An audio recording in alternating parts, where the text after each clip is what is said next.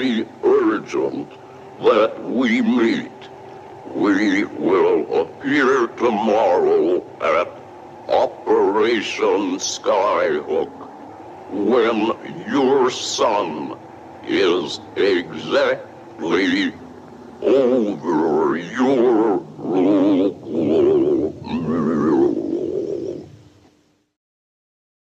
We hear you, Dr. Marvin, and we understand you. Do you understand us? Listen, it is now 9:30 a.m. Earth time, Greenwich Meridian time. We will be waiting at exactly 11 a.m. at the shore of the Chesapeake Bay where the North Beach Road reaches the sea. Do not raise an alarm, and keep this appointment. Please come in. With your friends, Dr. Marvin. Please come in, all of you. You are many miles away from your planets, but not in a matter of seconds.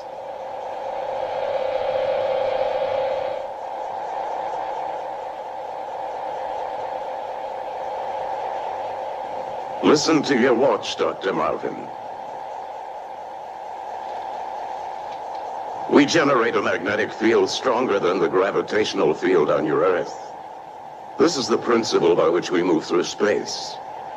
We have adjusted the magnetic field to compensate for the normal loss of gravitational effect and atmospheric pressure. But your watch hasn't stopped. Feel your pulse. We operate in a very different time reference. You might say all this is happening between the ticks of your watch or the beats of your heart. It made it necessary for us to defend ourselves at Skyhook. At that time, we had no way of knowing they were only primitive observation posts. We thought they might be weapons directed against us.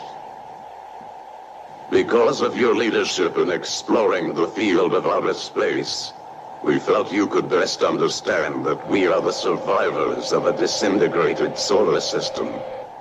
At this moment, the remainder of our fleet is circling your globe. They are awaiting a signal to tell them where to land. Arrange for your world leaders to confer with us in the city of Washington.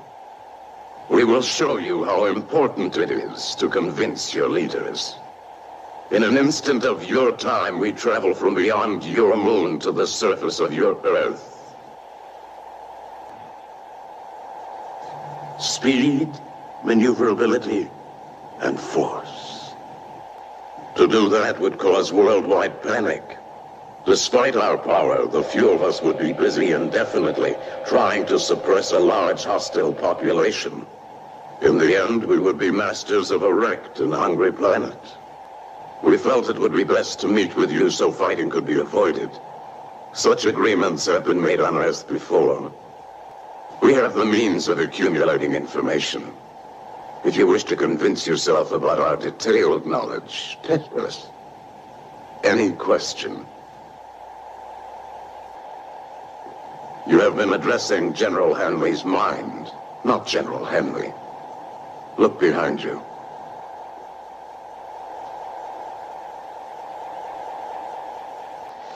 He will not recognize you. He has been subjected to a machine we call an infinitely indexed memory bank. We have transferred all knowledge from his brain to our machine. Thus we have available and readily accessible his total experience. We can do this to as many as we like and learn whatever we must know.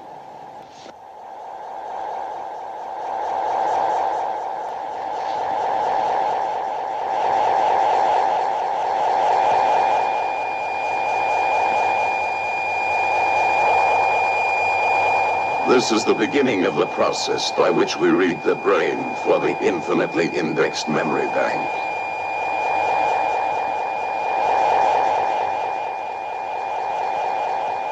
We will return him to you eventually, and the police officer too. Will you arrange a conference for us? You will have 2 of your lunar days, or 56 days Earth time.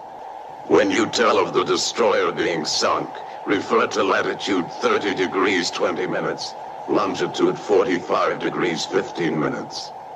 They will believe you.